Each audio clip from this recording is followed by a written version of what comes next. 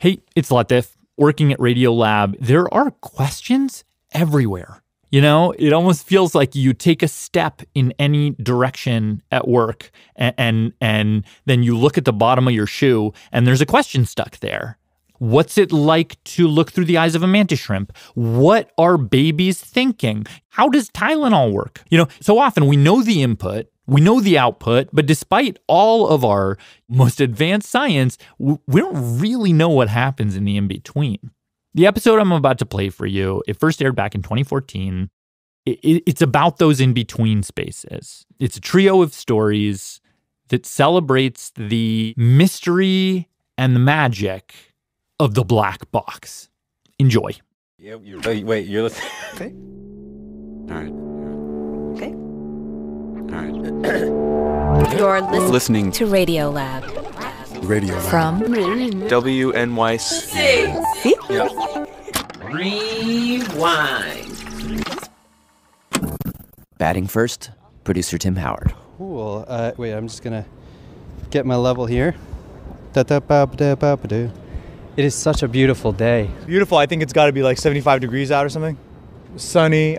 This is Patrick Purdon. He's a professor in anesthesia at Harvard Medical School and works at Mass General Hospital. You want to just tell me where we are? Yeah. We're standing right now in front of the Bullfinch building. And I went up to talk to him because in that building is... this is the one with the ether dome? Ether dome is inside this building. Is the story of the day that you could say humanity emerged from the Dark Ages.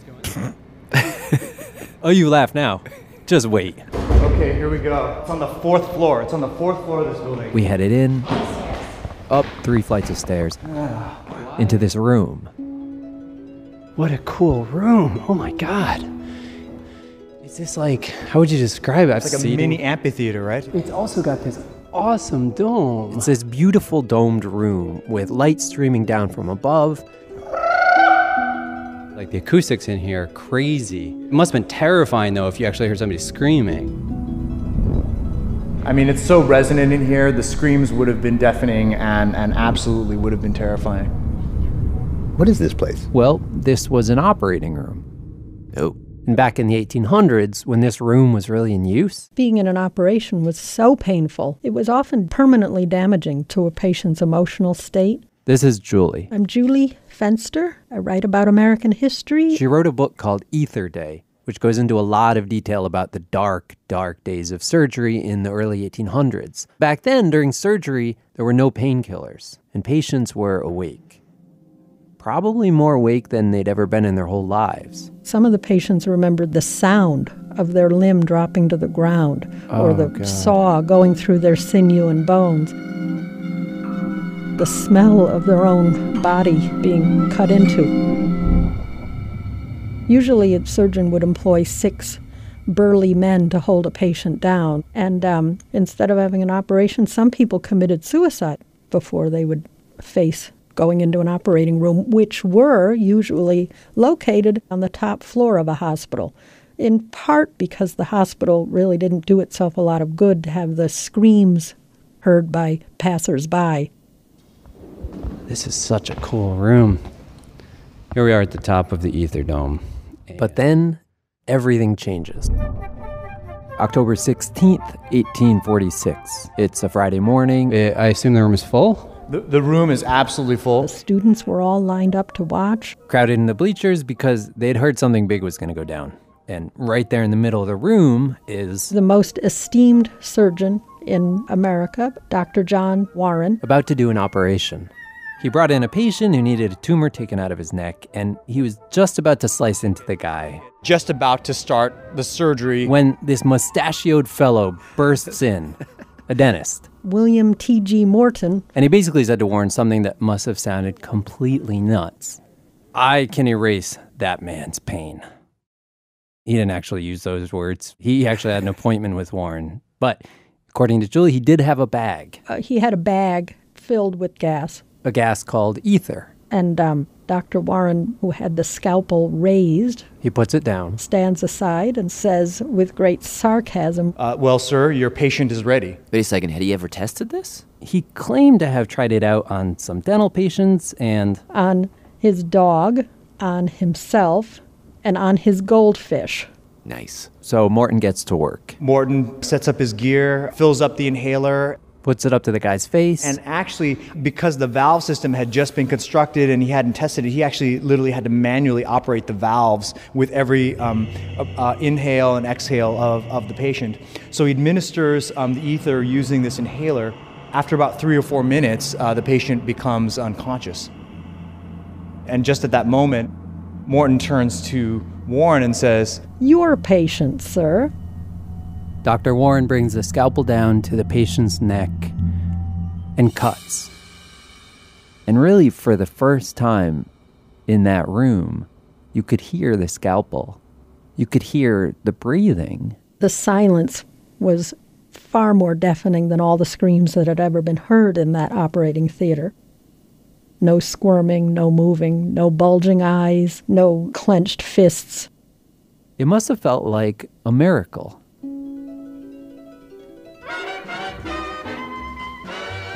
The news of the operation went around the world as fast as anything. News of, war or peace didn't travel faster than this. By the end of the year, doctors in Europe were using surgical anesthetics. In basically the blink of an eye, the most painful, horrible experience possibly imaginable became routine, even forgettable. But also deeply peculiar, as was made clear to us when we talked a while back with one of our regulars. Carl Zimmer. Well, my wife and I, we were watching this movie one night. It was called Birth, starring Nicole Kidman. Did you like it? I hated it. No! It's one of my favorites. Well, okay, but I'm sitting there and I'm hating the movie. You're hating this movie? Well, I'm just wondering, why am I reacting so negatively to this movie? I'm just in such a bad mood. I'm feeling lousy, and I think it's the movie. And I stand up and I say, oh, wait a minute. My abdomen is in incredible pain. Oh, so it's not the movie. It's not the movie. It's me. Appendix about to burst. We go to the hospital, and maybe 4 in the morning, 5 in the morning, they're prepping me for surgery. They, put an IV in me, and then they're like, okay, now we're going to be putting in the anesthetic, so just relax, and this will be taking effect. But he says it didn't seem to be working. So I start thinking about what they're going to be doing to me in half an hour. They're going to take these knives and they're going to cut me open. They're going to rip my intestines apart. They're going to pull off this inflamed appendix. They're going to sew up the intestines. They're going to zip everything back up. And all this is going to happen supposedly without me being aware of it. And I'm not having any part of it. I was just lying there saying, I don't think this is working. I'm not feeling anything. You're going to have to do something more. I just want you to know that I'm not. And then I was in another room and there was no one else there. Where did they all go? They had all left. And then it occurred to me no, the whole surgery's already happened. Wow, that is weird. It's happened to me. It's as if they splice time, take the time that you were in and the time that you are in subsequently, and the middle is totally missing. No experience whatsoever. It's not like sleep. No. There was no I'm getting sleepy. I was arguing with my doctors that they didn't know how to do their job. And the next thing, I'm in a hospital room with my appendix out, and it's 10 hours later. It sort of implies that it's like a switch. It is. And that's what happens. I mean, when you raise the level of anesthesia in someone, and they've done studies on this, it isn't a gentle gradation down. You raise it up, and then boom, you are into this other state. Do people who do this for a living know exactly why this happens?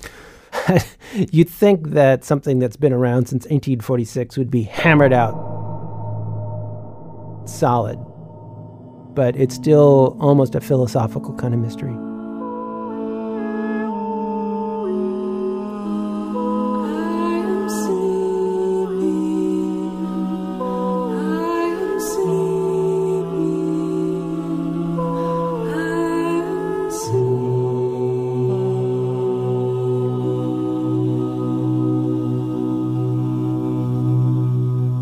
There's a term for this in physics. It's called a black box. It refers to a system where you can see what goes in, you can see that something different comes out. And you wonder, what happened there in the middle? But you can't see it. Yeah. It's a mystery. It's black and it's closed up, therefore the box. I mean, it may not literally be a box, but today we have 3 different attempts To open 3 very different black boxes. starting with the box that's in front of us now, that gap that Carl talked about where you go, boom, You're gone. and then suddenly you're back. What happens in that gap? That's what's crazy. It's been almost 170 years since William Morton did his thing in front of those med students, and we've moved way beyond ether. So here we got propofol, we got sevoflurane, dexmedetomidine, ketamine. We've got all these new drugs, but we still don't know exactly how they work, which for Patrick is a very practical problem. It's very difficult actually to figure out when people, aren't conscious, because they can always be internally conscious to some degree, right? And in the 1950s and 60s, he says, this became a real issue because doctors started giving patients Neuromuscular blocking agents. that would paralyze their muscles during surgery so they wouldn't flop around, which is a good thing. But then you'd have these situations. Once in a blue moon, where a patient would wake up in the middle of surgery, Literally trapped, unable to move, eyes closed, totally still. fully awake, but no one would be able to perceive it because they couldn't move. And that's a nightmare that, may even be worse than having 6 strong men hold you down. Yeah, we don't have to dwell on that. Well, I actually did find a bunch of these stories. I don't want to hear them. No, they're great. I mean, they're No. amazing. But No. all right, I'd like to hear about it. No. I'm just saying. here I'll just play you one. No, no. All right. You are gonna regret it. But well, anyway, the larger point is that if you can't understand how and why anesthesia works, then you're not going to be able to explain why every so often it just doesn't work. Okay. Really? How often is every so often? I've heard different numbers, anywhere between 1 in 10,000 to much more often, like 1 in 1,000. Wow. But luckily, Let's take a look at these brain signals. in the last few decades, scientists have begun to shine a little pin light into this black box.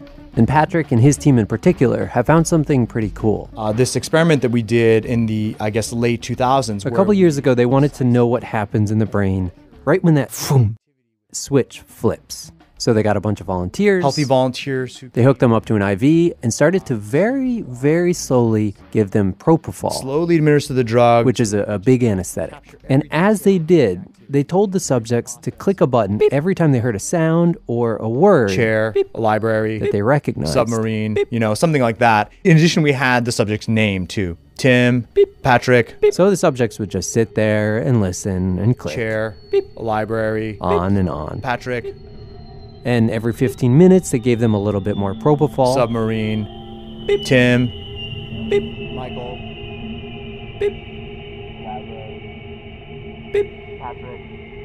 until eventually, they just stopped responding altogether. they're just out cold.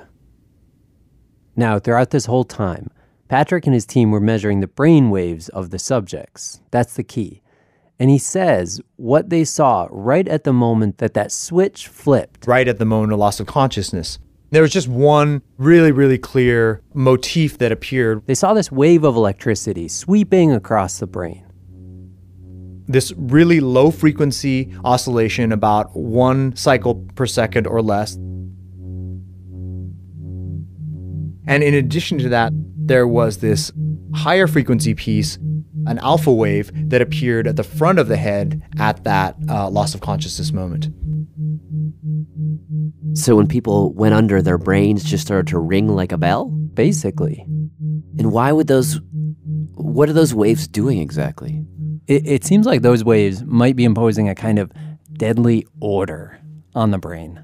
This is the thing that's very counterintuitive. You think that consciousness is order and synchrony, but it turns out that it's kind of the opposite, that consciousness is actually chaotic and noisy. It's all of those different parts of the brain, facial recognition, touch, sound, language, engaged in this crazily complicated, multi-layered conversation. There's one person talking, the other one talking back.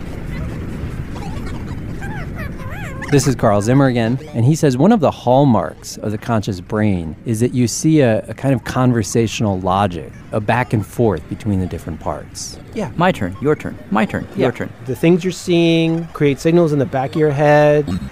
They would go to the front of your head, back again, forward and back, and forward and back, and forward and back, and forward and back. And you can use this eavesdropping to calculate how connected the brain is, what they call connectivity. And when you're awake, you have a lot of connectivity. When you're dreaming, you also have a lot of connectivity. And then if someone gives you anesthesia, like in a matter of a second, your connectivity just collapses. Oh, maybe that's what happened to you. It just cut, your connectivity got cut. It did. And here is the weird part. Scientists will play a sound to somebody who's under with anesthesia. And they can see that actually the part of the brain that processes sound, the auditory cortex, is active. Oh. It takes in the sound. So your brain is hearing sounds. That's spooky. Yeah. So what could be happening is that when you're under anesthesia, all the different parts of your brain, to some degree, they could be awake. It's not your brain is just stopping. No, all those parts of the brain are still talking. They're just not talking to each other very well anymore. And that somehow knocks you out. So lots of chit-chat amongst the different parts of my brain make me conscious, and not so much chit-chat equals unconsciousness. Yeah, that's the idea. And how do the slow waves relate to that? Well, Patrick thinks of it sort of in baseball terms. Right. So actually, I was at a Red Sox game the other day. It was the last one that they had with the Yankees at Fenway Park this year. And at some point, the wave started. So some part of the stadium decided to go into the wave. And here you go. The wave's coming around, and you're watching it, and it keeps coming around and coming around. And, after a while, it gets really tiresome because you're sitting there and you're just like, okay, I've got to wait for the wave to come. Okay, here it is. And, okay, let's stand up, raise our arms, sit back down. And just a moment later, like, oh, my God, I got to stand up again. And you're waiting. Oh, dude, it's back again. And the thing is that when the wave is going on in the stadium, you can't really carry on a normal conversation. You can't have a normal interaction. You may not even be able to have a normal thought because the thing is just coming by every couple of seconds to interrupt you. That is sort of the rationale for how these oscillations disrupt brain activity. I dig the analogy, but I'm not quite following. It helps to zoom in on the brain and look at a smaller number of neurons, which is what he did. Now check this out. We conducted this study where we measured brain activity in individual neurons. They got some patients, planted these tiny little electrodes deep into their brains so they could hear the individual neurons. So let's imagine that we zoom in to tens to hundreds of neurons firing. And he says when they give that patient propofol, an anesthetic, what we notice is that right at the point of loss of consciousness, sure enough, they see those big, slow waves sweeping through. And just like in Fenway, when the wave hits you, you have to stop your conversation. But what that wave is really doing is it's only allowing each little cluster of neurons to talk once in a while. They can only fire at a particular moment in this slow oscillation. Like, how the wave goes up and down, or round and round and round if you're in Fenway. It's only at this moment, say, that one group gets to talk. The problem is, as Buddy, he can only talk at this moment. And the neurons next door, they can only talk at this moment. Next group, same deal. Everybody gets a turn to talk, but they can't talk to each other because they're on slightly different schedules. When they're talking, the others can't listen. So there's still a lot of talking going on, but consciousness seems to be the brain talking and listening to itself. So when that slow wave rolls around, the neurons can't all fire at the same time and talk to one another. And in that state, it would be impossible to be conscious. It might be early to say, but does it feel kind of like you cracked the code? Well, I think we are in the process of cracking the code for anesthesia. You don't ever want to get too far on a limb. But honestly, I feel if we can educate people about these rhythms, I'd be willing to say it. Sure, I think we have. I think this is going to be huge. I'm not going to lie to you. I think this is just going to be absolutely huge. Yeah, I'll take the bait on that. Sure. Crack the code? Really? That's a little bold. Well, what it means to Patrick. Housekeeping turnover team, anesthesia turnover 38, case to follow. Is that in very practical terms, He can now peek into that black box of the brain. Okay, here I am. I'm wearing my scrubs. For example, Patrick and his colleague, Emery Brown. I'm an anesthesiologist here at Mass General. They let me watch a couple surgeries, and I met a woman named Doris. Good morning. Good morning. What kind of surgery are you having today? I only have the repairing of hernias. It's a surgery that, 170 years ago would have been unthinkable. But here she is. I feel comfortable. Not too worried. So they're about to give her the first anesthetic. First anesthetic propofol. That's right, yep. And as she starts to go under... Deep breath, Doris. In and out. Don't stop, Doris. So I'm going to just switch over to the spectrogram display and see what it shows us. Deep breath, Doris. On one of these monitors... Oh, look at that. Did you see that change? Yeah. It says color display. You can actually see it happen. You can see the slow waves, right? Now she's got some slow oscillation. If you imagine the screen as like this field of blues and yellows and greens, suddenly these bands of red just extend right along the bottom. And considering that for the last 160 years, anytime somebody like Doris has been put on a table and cut open, the doctors basically couldn't be sure what was going on in their head. Are they awake? Are they okay? And so with that in mind, being there in the operating room and seeing that band of red appear on the screen and hearing Emery Brown declare without hesitation, This patient is unconscious. it's kind of cool. And you say that with what percent confidence? Oh, 99.999. 9.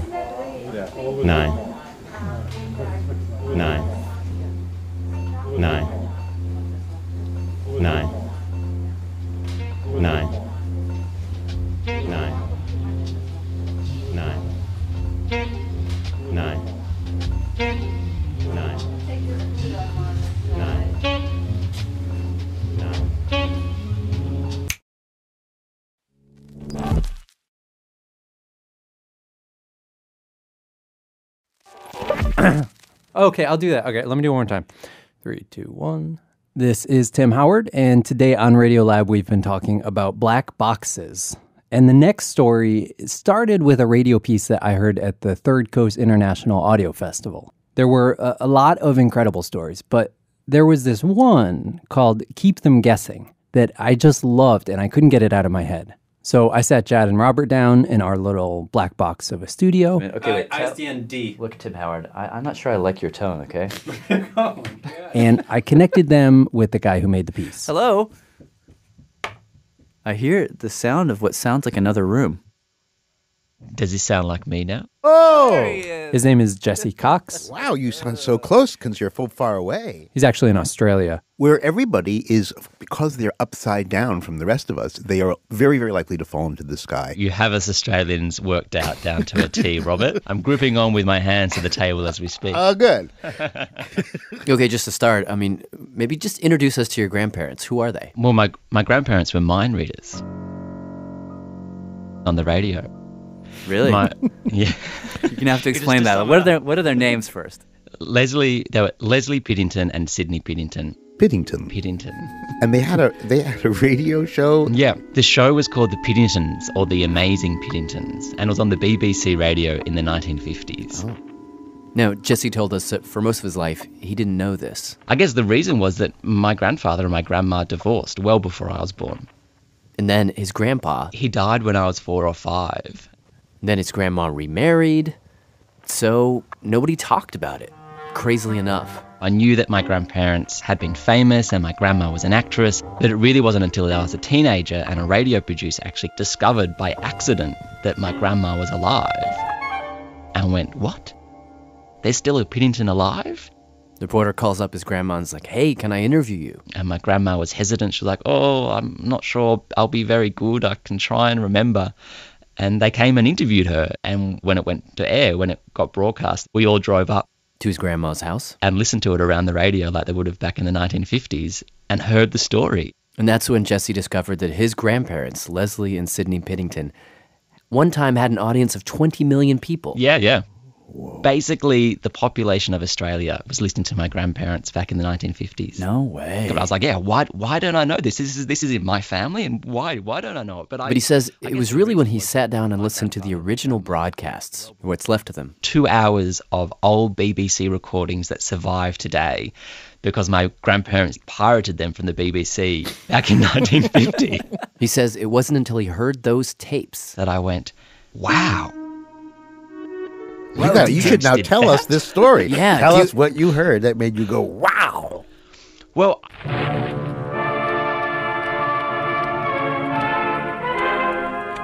you hear this very dramatic theme song, and this old BBC voice comes onto the tape and says, "Good evening, ladies and gentlemen. We present the Piddington." And the music goes up. All very, very dramatic. And then the narrator sets the scene for you. Good evening to you all, both at home and here in the number 1 Piccadilly studio right in the middle of the West End of London. It was done in front of a live audience.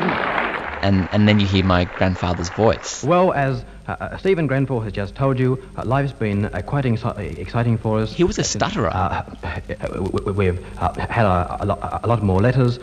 There were all these things that meant it should never have worked on radio. Anyhow, tonight... My grandfather is in the studio on the stage. And my grandma... I'm sorry to say, Leslie isn't here. She was often somewhere dramatic. As in not in the studio. Somewhere exotic. One time she was in a diving bell. She was underwater. At the bottom of a test tank. Whoa. One time she was in the Tower of London. Are you there, Leslie, in the tower? Yes, I'm here. Yeah. And remember, Piddington is here in the Piccadilly studio, and Leslie is in the Tower of London. So your grandpa is on stage, and your grandma, you're saying, is in a tower by phone, or? No, she's in front of a microphone. Now, this is back in the time when microphones were the size of small melons. We'll hear from them very shortly. There would be a microphone set up in the Tower of London. Connected live? Yeah. My grandfather then comes on the air and sets up a series of telepathy tests that they're going to enact. And now, down to work.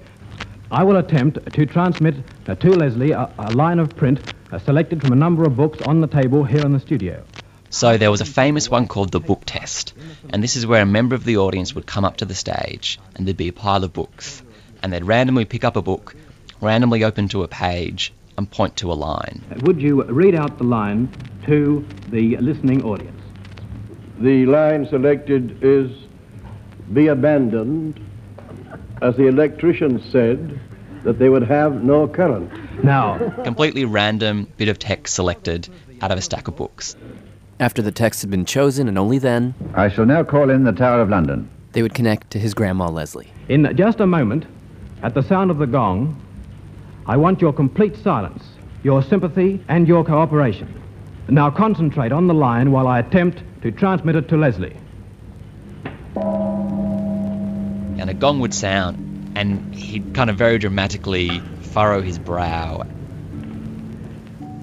And the next thing you heard was... Men. My grandmother. Men. Light. This sort of frail, gentle voice. And she'd start to unpick what was being transmitted to her. Something to do... An electrician. Something about light and electricians. Remember that line again was? Be abandoned, as the electrician said that they would have no current. Will you concentrate on the word that's like being left, people being left? It's amazing to listen to over 60 years later, listening to those tapes. I'm still on the edge of my seat. Abandoned. That... Not light. Concentrate on the word like light. And right at the end... I think the whole line is... Abandoned, as the electricians said there would not be current. Be abandoned, as the electrician said that they would have no current. Almost every time it would be 100% correct. Truly remarkable broadcast.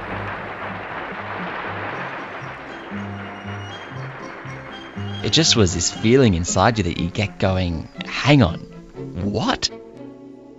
When Jesse heard those broadcasts, his obvious question was, how did they do that? Well, this is the question that I have wanted to know for so long. And there have been many, many theories. I mean, they used to get letters in from listeners all the time. There's this box of press clippings we found at the bottom of my grandma's closet, and we started going through these press clippings. And there were wild theories, like little Morse code transmitters in their teeth. Yeah. I mean, one of the theories I quite liked was someone who wrote in saying there was a green man that ran between their shoulders, and he knew this on authority because he also had a green man, and so that was precisely how they did it. But you are totally convinced that this was a carefully worked out trick of some kind? Yes. Okay. That is the one part of almost certainty I can say. There has to be some secret code, some tapping of the something. Well, you're not the first person to say that. The people were constantly trying to guess what the code was. That's Jim Steinmeier. I'm an author and a consultant to magicians. He says that at the time, some magicians in London thought that his stammer was part of the code. 2 knots, I can just think, yes. Jesse, for his part, ended up going through a ton of these theories as he interviewed magicians and historians, read through magic books. Initially, one of the theories that made sense to him is that the code was in the silence, that basically my grandparents and my grandma were so in sync that between each time a sound or a word was uttered, they'd inside their head start going through the alphabet. And they'd be so in tune and so in sync that whatever letter that matched up, that would be a code. Uh-huh. Wait. So Jad? A, B, C. Hi. D. Stop at C. No, stop at C. I'm wondering. A, B, C, D, E, F, G. The next letter is going to be J. I'm going to be standing here for all that. Yeah, of course. As soon as you start playing any of these theories out in real time, you realize how ridiculous they are. And if you listen to the second broadcast of the two that survived, you hear something that makes the whole idea of a code seem kind of impossible. Yeah, that was a test they did on the aeroplane broadcast. In that broadcast, his grandma? She was in an aeroplane. Flying at a great height, at a great speed towards somewhere or other, but we're not sure where. Flying around Bristol. And she was in this plane at the same moment that he was on stage. Wow. Exactly. And on that time, there were numbered envelopes on everyone's seat. And my grandfather said, okay, everyone write something and put it in the envelope, seal it up. Just write a poem off the top of your head. 150 people do this. And then Sid turns to one of the judges and says, okay, pick 2 numbers from 1 to 150. And then someone goes into the audience and goes and picks those 2 envelopes, brings them back to the stage, gives them to the judges, and then the judge picks one of the envelopes, pulls out the poem, and then holds it in front of my grandfather. And so here you have a poem chosen seemingly at random, and Leslie, the grandma, is several thousand feet in the air. And when they finally connect to her... Bristol, come in, will you? Hello? Via shortwave relay. Leslie is still completely isolated. She can't even hear a word that they're saying. She never had a pair of headphones, so she could never actually hear what was going on in the studio. She literally just spoke into a microphone once the technician said, Leslie, we're ready for you. So we're ready for you. All right. So thousands of feet below, Sidney is there furrowing his brow, and the poem he's trying to send her is from Keats. It's one line that goes, Hail to thee, blithe spirit, bird thou never wert. A bird? One bird. Oh, it's 2 lines. A bird, spirit. Oh, I've got it. I can guess it. Hail to thee, blithe spirit, bird thou never wert. Miss Young, would you read out what is written down on the piece of paper that you hold? Hail to thee, blithe spirit, bird thou never wert. Thank you. The crazy part is that in that trick, your grandpa doesn't even talk to her. There's complete silence between Sid and Leslie. And if there's silence, there can be no coding. So, it was kind of this wonderful process. If I'd talk to people, and even as they came up with theories, you'd listen to the tape and then realize that even the theories themselves just seem so implausible. Well, maybe it's the narrator. Do you think it's the narrator, that whatever it is the narrator says each night, which is before the game is even on, somehow encoded into that man's introduction is the answer? No, because the audience hasn't yet gone and done its random act when he starts the show. Yeah. There was one thing that I discovered from reading the magic books, and this is this whole idea about passing on a piece of information through a third party. Now, my grandfather never speaks to my grandma, but he says to the technician in the studio, "Can you please call Gilbert Sullivan in the Strata Cruiser and ask my wife to stand by?" Then the technician calls Gilbert and says, "Gilbert, can you please ask Leslie to stand by?" And then Gilbert Sullivan says to my grandma, "Leslie, please stand by." Now, that is the only thing I can see where there's some kind of communication. But how would stand by communicate something like a random sentence from a book or whatever? Exactly. And that's then essentially where the theory falls down, because then what happens next is that my grandma basically successfully recites a half-written crossword which someone has put into an envelope and passed up to my grandpa. So, like, you go, how stand by means, 6 down? I have no idea. Well, so really, I'm back to square one again. I can't work it out. I've got, the closest... You mean to this day you don't know? To this day, I do not know. Wait a second. No, we can't. No, there's got to be somebody who knows. Can't believe we can come to this interview. We have no. So it's the technician. It's got to be the technician. You got to get to the technician because the technician is looking at her and he's doing something. Or the pilot. And all they have to do is move their lips. There's something is happening with that man's eyebrows. And that's the code. It's the eyebrows. I feel like I'm just listening to this, what's been going on in my head for about 10, 12 years. So then I asked Jesse, what happened when he talked to his grandma? Total dead end. What do you mean total dead end? You mean growing up around, once we discovered this story, around the dinner table when we visited her, it would always be, but why don't you tell us? Why can't you tell us? We're family. Surely you can tell us. And she would fob us off and just say, "You are the judge." That is the line that they finished. Well, that is the line they finished with every single broadcast. Anything to say? Well, only thanks very much, everyone, and you're the judge. Well, I think maybe... Well, all right. And I'm baffled. Now back to Sidney Piddington in Piccadilly. She won't even give me the satisfaction of saying, "Yes, it was a trick." She won't even say that. Clearly, you aren't the favorite grandchild. There was probably another. You have a cousin or a sibling whom she really adored. And one day, without your knowing it, she whispered the secret to her. No. What about to her son, your father? What did she tell your dad? She told my dad something. What? What did she tell him? I have no idea. He will not even admit being told something. If she slipped up... This is Jesse's dad. And I'm not even sure that she did slip up. But how to finish that sentence? And I have grilled my dad. I just understand why you can't say, "Yes, Leslie did tell me something." I'm not going to tell you, but yes, she did actually tell me something. If my mum entrusted me with something all those years ago, then I will keep that trust. Why?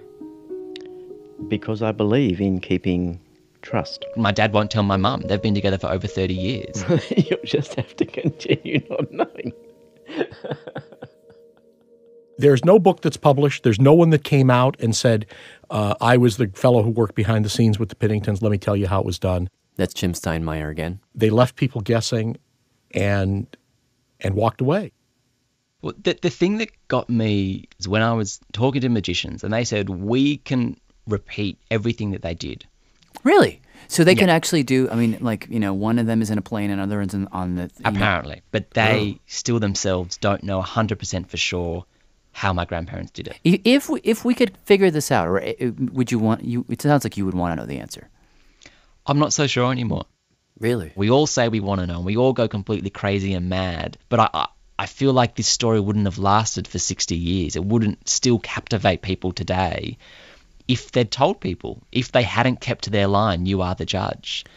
I kind of feel like that's almost the greater magic than whatever magic they were doing in the studio. I just feel like this is a black box that we can shine a light into it and go, okay, check that one off the list. Now we can go to the other ones. Well, this is the cool thing. Now, if we can't figure it out, then you will be very happy with our program. If we can figure it out, we will call you and say, "Do not listen to this show because it will deeply disappoint you." Well, I mean, the thing I think for me that made me come to peace with not finding out and not knowing the answer was that a lot of the interviews I did with my grandma were from a few years ago, and she actually isn't very well. She has dementia and she's been sick the past couple of years. And so she physically can't tell it anymore. And yeah, for me, there is something about, I visit my grandma now and you go, she was amazing. She, not only did she make this incredible program with my grandfather that had 20 million people listen to them, which is just incredible when you think of the 1950s. They've managed to... What happened? Hey, no, Jesse. Come back. No. We just went, it was straight on the hour. It's exactly 9 seconds ago is the hour. Oh, mother. His cell phone. I'm just going to call him. Yeah. Hello. Hello. Yeah, hi. Your booking ran out just a minute ago. Yeah, yes, we noticed. Yeah, I think we'll probably need to use the phone because that booth now needs to be used. Sorry. Okay. So we called Jesse back, and while we didn't drag him back into the studio, actually we couldn't, he did send us this tape. Now, you've held on to this secret for so many years. Why haven't you wanted to reveal it to anybody? I think the reason I haven't ever wanted to reveal the secret is because it's a wonderful mystery. And I like to think that after I've died, people will still say, how did they do it? Was it or wasn't it? It just tickles me to think of that. A lot of secrets, magic secrets, they get passed down from generations and they get re-performed over and over again. I guess that very much becomes a part of that family. Now, as a performer myself, if I wanted to bring back the Piddingtons, would you feel like you could hand down this magic trick to your grandson to carry it on? Of course, if I had a grandson who wanted to carry it on, I'd have enormous difficulty telling him how to. I don't think it'd be possible, because there's an awful lot that I wouldn't be able to tell him. What do you mean you wouldn't be able to tell that grandson? It's hard to explain why I wouldn't be able to. It's just that I wouldn't be able to. That's all I can say about that. Our sincere thanks to Jesse Cox for so graciously allowing us to air that story. And also thank you to ABC National Radio's 360 Documentaries, who produced the story with him. It's called Keep Them Guessing, and we've linked to the original story on our website, radiolab.org. And we'd also like to take a moment here not only to thank Jesse for his amazing story, but to honor his memory. Jesse passed away very unexpectedly in 2017, caught all of us off guard, and he is incredibly, incredibly missed. So, well, I don't think it's actually time for us to end this, because I didn't tell you this. We were so interested in trying to figure out how they did that trick that Soren and I, because we just wanted to find out, like, did somebody know how they did it? So we called this guy. Who ruined everything. This is Penn Jillette, who you probably know from Penn and Teller, famous for doing magic tricks and then telling you how they're done. Now, I don't really know what I was expecting when we called him. I guess I was thinking he would know what they did, but he wouldn't choose to tell us. I didn't know. But when we called him and we played him the story, as soon as he heard it, he said, "Oh, it's a book test, right? It's a book test. It's an envelope switch." A what? And there are, 3 or 4 ways to do them. What did he say? He said basically, I can tell you how they did it. Yeah. Or how they might have done it. But you are not going to like it. There you go. The only secret in magic, there's only one, and that is that the secret must be ugly. You cannot have a beautiful secret. A beautiful secret's the kind of thing that's short and sweet, like, he folded the hat twice. Or there's mirrors under that table. When you hear it, it's like, oh, of course, that's what they would do. And you love finding it out. Then you will whisper it to the person next to you. So in magic, what you want is an idea that is not beautiful. So what he told us is a magic trick that stays secret is one that's so boring to tell, you don't want to tell it, and you don't even want to hear it. If I have to say, he's lying about this, and there's gaffer's tape over behind there, and they're not actually telling you the exact truth here, and it gets so you don't get an aha. One of the strongest feelings you can get in life, one of the most rewarding feelings, is the feeling of an aha. Yes. I finally understand. If you don't have a wonderful aha, people won't figure it out. So I can tell you easily how they did that trick, but you will not get an aha. Basically, he said the true answer to this one is going to kill your joy. Yeah, it's ugly. So did he tell you what they did? Yeah. What did he say? Well, I'll tell you in just a second. He went into excruciating detail about how he thinks they did it. Now, a book test, we actually do one in our show. But the more important thing, he was so right. Once we heard the explanation and the details and all, we were both like, yeah. All right, well. This is like a kiss with a poison dart in it. I love how much I bumped your shit. As you can hear, he knew exactly what he was doing with us. And in a way, he's asking us a deeper and more philosophical question. I've done this to you.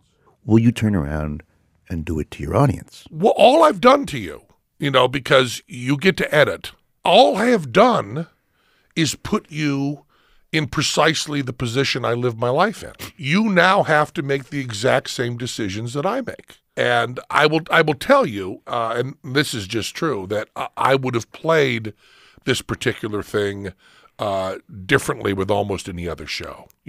My move on the chessboard with another show would be to say, I do have several ideas as to how this could be done, but I think I'm going to be like the grandmother and go to my grave with this.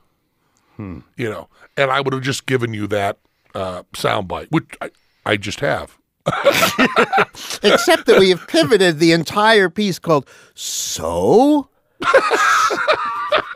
It's like all eyes have been directed to the next sentence. So that's a little difficult. But I want to see how you solve a problem that I solve every day. But we have like a higher call. Like you're entertaining, but we're entertaining with the caveat that we're supposed to be like telling the truth as best we understand it.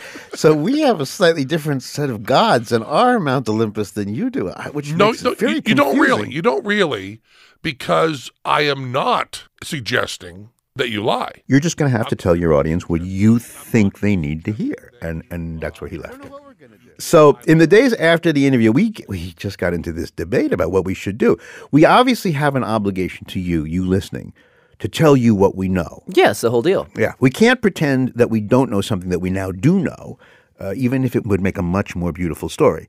So this leaves us in a conundrum. Are we... are we entertainers or are we journalists? Journalists, yes. So here's where we ultimately came down. We have decided not to tell you how the Piddingtons did it.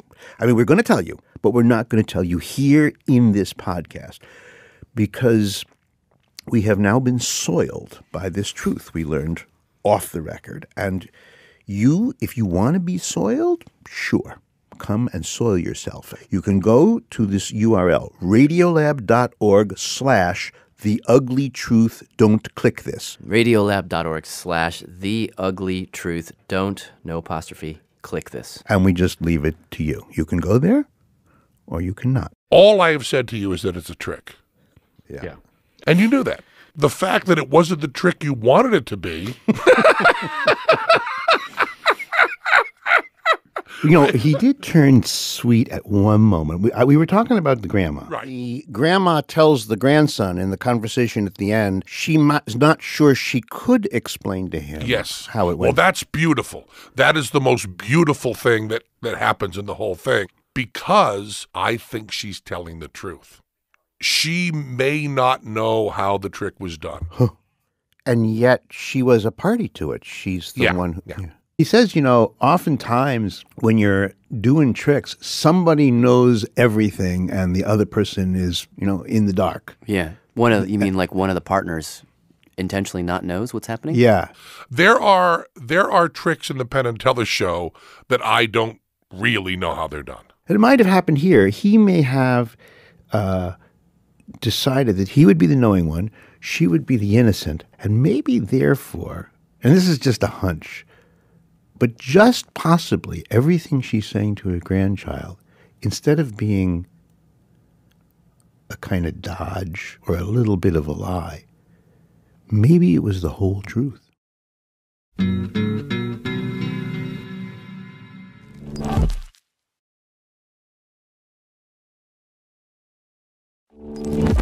Hey, I'm Jad Abumrad. I'm Robert Krulwich. This is Radiolab, and today? Today we are doing our Black Box Hour. Yeah, and a black box is, it's a thing, it's a box that something goes in, you can see what that is. Something comes out, which is different, and you can see that. But you do not know what's going on in the middle. It's a mystery. I love it. Shall we go inside? Of course. And our next and final black box comes from our producer, Molly Webster, and it begins... into the butterfly rainforest. So that you can see the butterflies that are flying, in fact. So, a few days ago, I was in Gainesville, Florida, at the Florida Museum of Natural History, where they have a rainforest. It's, about 3 stories tall? It's like got a top that's all wrapped in a net, and then it was covered in butterflies. Oh my gosh, there's so many. Thousands. Yes, so these are Heliconias butterflies. That's Andrei Surikov. I started looking at butterflies when I was 6 years old, and I have never grew up. He was my guide. And here under this leaf, you can see an owl butterfly. Wow. One wing is like the size of my palm. So there were red ones, black and yellow ones, blue ones, zebra striped ones. Is that a monarch? Yes. Watch out, don't step on this butterfly. It was like a Dr. Seussian land of butterflies. But I was there to look at the moment right before they become butterflies, which remains one of the most mysterious black boxes in nature. What I'm talking about is something called the chrysalis. The chrysalis. Just to back up, at a certain point in all caterpillars' lives, after they've eaten a lot of leaves, they hit a certain weight. That is coded in their gene as their final weight. Some hormones start pumping, some genetics turn on, and it starts growing a little shell. That's the chrysalis. And inside that chrysalis, as we know, a caterpillar becomes a butterfly or moth. And this is a mystery? What do you think happens inside the chrysalis? I think that... Actually, I've never thought about it, to be honest. I don't know. I don't understand how it works. Not many people have. Are you surprised that you actually don't know? Yeah, I'm surprised. I thought I knew and I don't. Those are folks I met at the museum. Hey, hold up. Now that I've thought about it for a second, isn't it simply that the caterpillar is inside the shell, it sort of snuggles up, and then it grows a wing off of its right side and then off of its left side, and it just pops wings out? No. That is actually what I thought, but that's not right at all. So the McGuire Center is located on 3 floors. Because here's the thing. So now we're going into the bowels of the building. When you take one of those little black boxes and you slice it open... Shall we do it? Yes. Okay. Which Andre was nice enough to do for me. Sorry. Even though he loves these guys. He took a tiny little chrysalis. Oh, it's about an inch long. Which a caterpillar had just gotten into one day ago. And he slowly began to cut. So we're taking our tweezer-like scissors through the outer layer of the chrysalis until... You can see pupil. Oh. What? Oh my gosh. What? No, it was there was no caterpillar there. What do you mean? There was no head, there were no legs, there was no antenna, no spiky spine. It's like a pale white yellow. It's very liquidy. What was there then? Basically just goo. It's just like a runny, goopy goo. It looks like snot. All he had to do is give it a little squeeze and then just went... Oh! It just whoosh, exploded it. He exploded it. I think he looked shocked too. Wait, I don't understand. Where did the caterpillar go? It seems like once the caterpillar gets into its shell, it sort of just melts. Its head, legs, antenna, abdomen, they all just dissolve. Muscles themselves just sort of dissolve away into individual muscle cells. And some of the cells rupture, and so their insides, the amino acids, the proteins, those all go floating out into space. Wait, you're saying that the caterpillar just becomes like a soup of cells? Yeah. And yet somehow... this soup will magically be transformed into a butterfly or moth. Well, how does that happen? That question is the big, fat, metaphysical, quasi-religious, semi-mystical, philosophical question that people have been asking forever.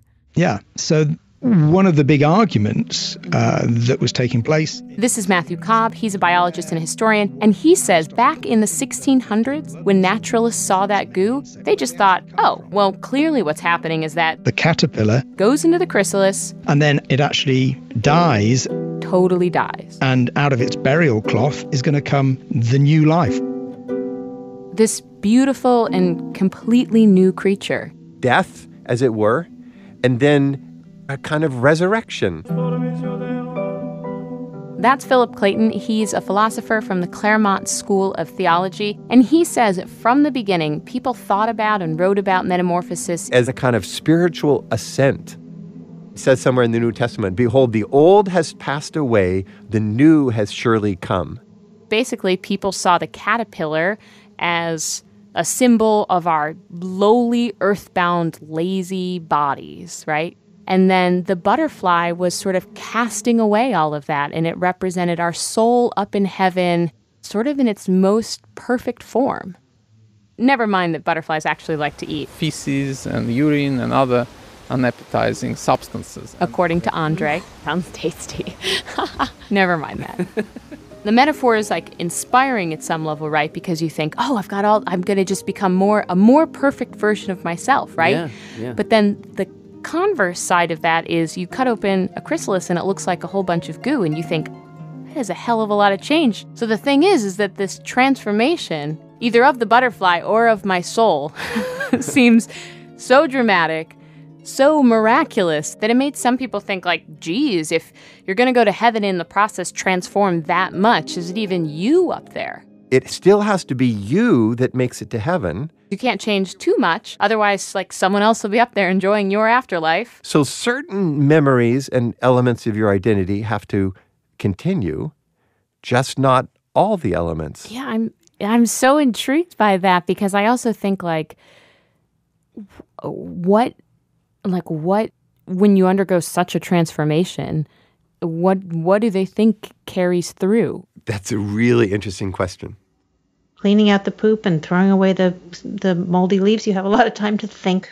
Which brings us to Martha Weiss. I am an associate professor of biology at Georgetown University. She got to thinking about this question in more concrete terms. Okay, so she did an experiment. What we did was we took a big green caterpillar, and we did something that was not entirely nice. She put them in a box, filled it with a nasty odor. Mm-hmm. And is the odor like an odor of a plant? Or? It's actually a plant-based odor, but it smells kind of like nail polish remover. In any case, she gassed them with this nasty smell. And then once they could smell the odor, then we gave them a zap. Is that just like a zap? Just a zip? A zap? I think 10 seconds of zap. 10 seconds. And they did this over and over. Odor, zap, odor, zap, odor. Until eventually, most of these caterpillars learn to hate the smell. Every time they get a whiff, they head in the opposite direction. Okay, so then we let them pupate. Meaning the caterpillar changes into its shell and organs dissolve, muscles melt. You get this cataclysmic, catastrophic, chaotic change. And then 1 month later, the moth emerges. And now we're the drum roll. We're ready for the drum roll. They give the moths a whiff. Okay. And the moths hate the smell. I mean, normally moths don't care about the smell at all. It's like 50-50, but these moths hated it. Somehow I'm confused. What does that mean? That means the memory made it through the goo.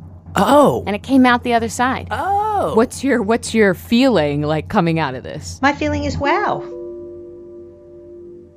I think it's amazing that a caterpillar can have an experience, go into its chrysalis, 5 weeks pass, emerge as a seemingly different organism, and that it still can recall experiences that happened to it when it was a caterpillar. And how does that happen? The answer to this question is we do not know. But out there floating in that sea of goo is actually a tiny little speck of brain.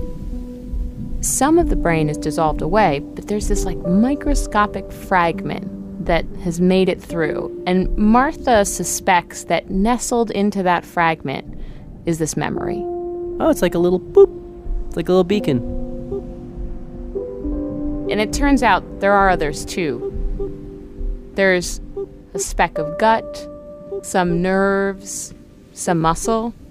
It's not as gooey as it seems. God, it's like I can't help wondering, what does the butterfly know about its caterpillar life? Like, it knows this one tiny thing, but how much else? Does it know it crawled? That it had There's hair? no answer to that question. But Martha says that these types of questions come up all the time. In fact, one of her colleagues... And I was talking to Doug the other day, and he said that he had gotten an email from a guy who was... I'm not exactly sure what flavor of Christian, but he had gone into the whole resurrection thing. And he felt like this was... when he ascended, that he wondered if he would then be able to remember his life on Earth.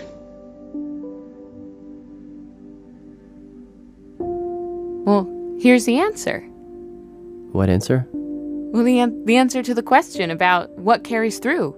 The continuity question. Oh, right, yes. And memory carries through. Which is freaking cool, I gotta say.